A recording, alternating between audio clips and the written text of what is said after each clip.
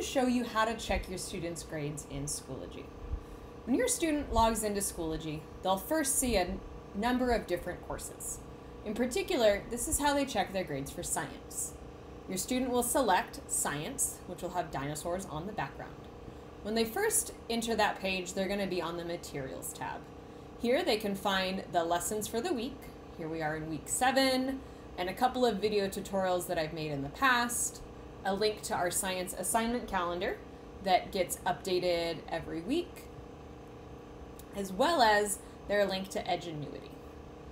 What you might be interested in is this Grades tab right here. When you first log in, there's a chance it might look like this, where everything is collapsed. To view their grades and their missing assignments, all you have to do is click on this little arrow and expand out those sections. Class Assessments contains all of our quizzes and tests.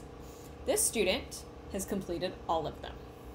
Practice and Participation is where their independent work, things that we do during class, things that are just practice end up going.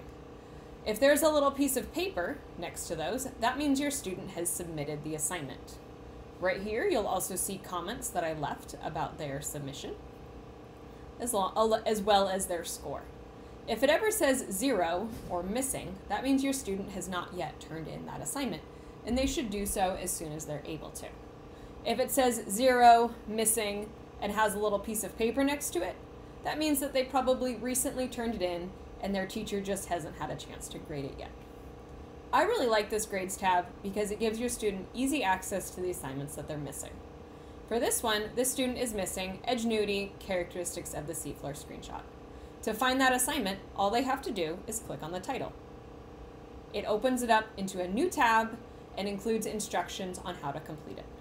For this one, the student has to do the warm-up, instruction, summary, and assignment for Edgenuity Characteristics of the Seafloor and submit a screenshot. In the quiz section up here, students are also able to see if they can do a retake. This student didn't quite pass their Characteristics of the Seafloor quiz. They got a 5.7, which is technically a failing score. To see if they can do a retake though, all they have to do is click on the title of the quiz. When they click on that quiz, this screen is going to pop up. Right here it says, you have made 1 of 2 attempts. You have 1 remaining. For all of the quizzes that students take in science class, they get 2 tries. For the test, students only got 1 try, but I have contacted all of the students who need to do a retake. I hope this helps you understand how you can help your student keep track of their assignments in Schoology. Let me know if you have any other questions or would like additional clarification. Thank you.